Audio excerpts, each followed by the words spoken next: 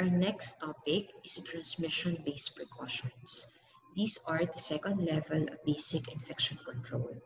These are to be used in addition to standard precautions for patients who may be infected or colonized with certain infectious agent, which additional precautions are needed to prevent infection transmission.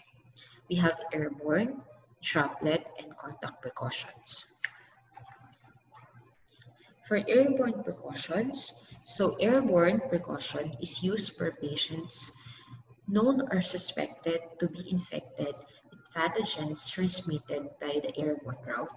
These diseases can be transmitted through air. Example of diseases that can be transmitted through airborne routes are measles or our rubella virus, varicella virus or our chickenpox, pulmonary tuberculosis, disseminated herpes zoster, SARS or severe acute respiratory syndrome, and our Middle East respiratory syndrome coronavirus or our MERS-CoV.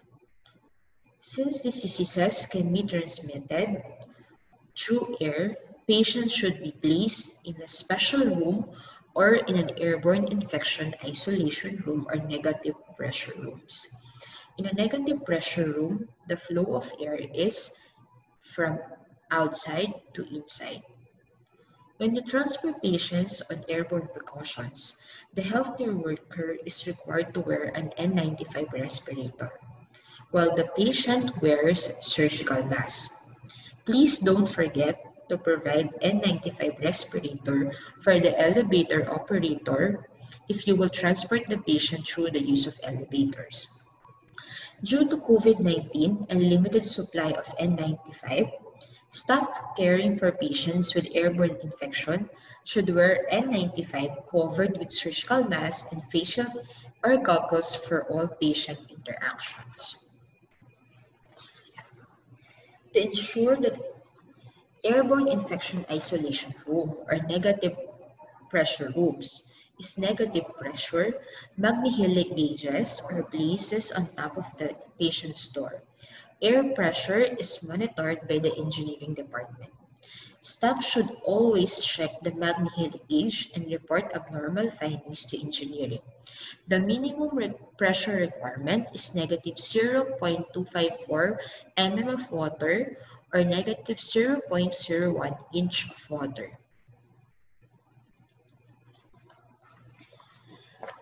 All patients in the emergency department with airborne diseases must be admitted in isolation rooms. If there is no available isolation room in the floors, patient must be transferred to other hospital. If the patient opted to stay, patient must stay in the ED hot zone until an isolation room becomes available.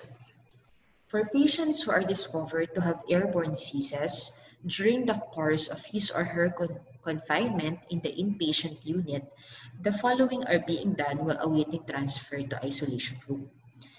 The patient should wear a surgical mask. Due to COVID-19 pandemic, we require all our patients to wear surgical masks. Patients should be placed in a private room. If the patient is in the ward, so you have to transfer the patient in a private room, the door should always be closed. Healthcare workers should wear an N95 respirator in addition to the face shield. Portable HEPA filter should be borrowed from the engineering department. So this is the setup until the patient is transferred to an airborne infection isolation room. Units with airborne infection isolation room. So due to COVID-19 pandemic, we converted several units to negative pressure room. So now we have 10 units with negative pressure rooms.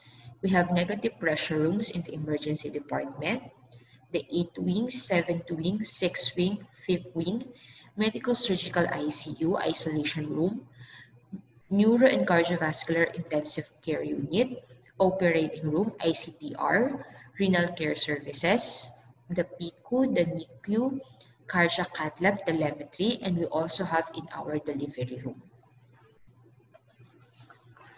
Next is droplet precaution.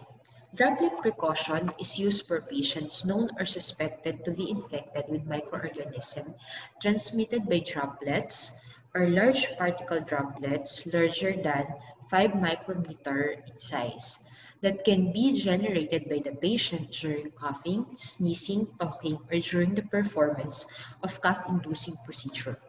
Diseases under droplet precaution. Examples are pertussis, meningitis, influenza virus, and pneumonia. For patient placement, patients on droplet precaution are placed on a single patient room, but if there is a surge of patient, we can cohort patients who are infected with the same pathogen, provided that there is a 3 feet apart or there is a curtain between beds.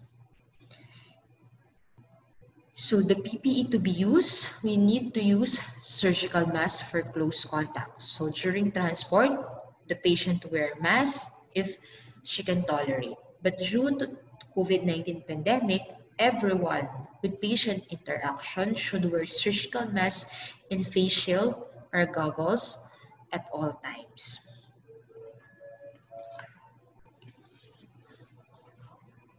Next is contact precaution.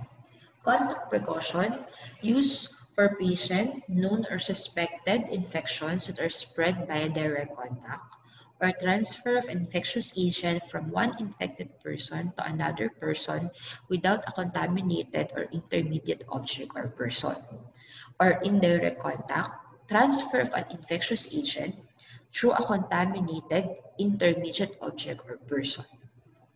Example of diseases for contact precaution, you have the multi-drug resistant organisms and the Clostridioides difficile or C. diff. For contact precautions, patients who are in contact precautions are placed on single patient room. Gown and gloves should be used for all patient interactions. But in response to COVID-19, everyone is required to wear surgical mask and face shield. So if you are handling patients on contact precaution, in addition to surgical mask and face shield, you have to wear a gown and a gloves. Here are the example of multi-drug resistant organisms. So we have methicillin-resistant Staphylococcus aureus, vancomycin intermediate Staph aureus, vancomycin-resistant Staph aureus, vancomycin-resistant Enterococcus species, organism producing extended spectrum beta-lactamases, including the Escherichia coli or E. coli, Klebsiella pneumoniae, and Enterobacter species. Acinetobacter baumannii resistant to all antimicrobial agents, Pseudomonas aeruginosa resistant to all antimicrobial agents, Clostridioides difficile or C. diff, and carbapenemase producing Klebsiella pneumoniae. Registered nurses have the authority to automatically implement contact precaution for patients identified to be colonized or infected with MDRO or C. diff. MRSA, Visa, VRSA, VRE, SBL positive contact precautions are maintained while they are admitted, unless they will be cleared by their infectious disease doctor. For long-staying patient, clearance for lifting precautions should be sought from the Infection Prevention Control Department. For C. diff, cleaning should also be endorsed to housekeeping because sodium hypochlorite should be used in cleaning the patient's room. Contact precaution may be discontinued if there is no episodes of diarrhea for 48 hours. This poster is posted outside the patient's room to remind staff to wear gown and gloves before entering the patient's room.